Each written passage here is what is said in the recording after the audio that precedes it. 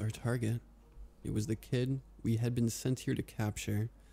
His features may have been mangled and warped, but there was no denying that this monstrosity was him. I just knew why the tranquilizer didn't work, and why our employer instructed us to use the drugs they wanted. Why they would want this thing alive is beyond me. I would sleep much better at night if I knew this thing was in a deep, deep grave. And after what seemed like hours of unbroken eye contact, the monster screeched at me. That was enough to send me sprinting up the stairs.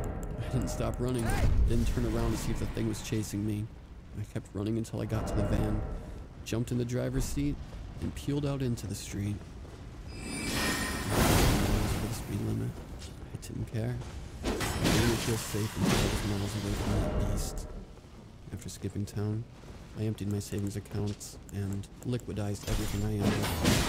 After that, I went through an extensive process to erase any lingering trails. I changed my name, underwent plastic surgery, and whatever little presence I had on the web, I thoroughly scrubbed clean. Any evidence of the man I was before was completely gone by the time I finished. As far as anyone was concerned, it never existed until 2 months ago. I made a promise to myself to never bring the past down, to bury the past as deep as it would go.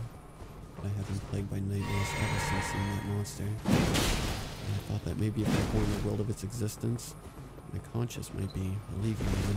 I can't go into detail on where this is located.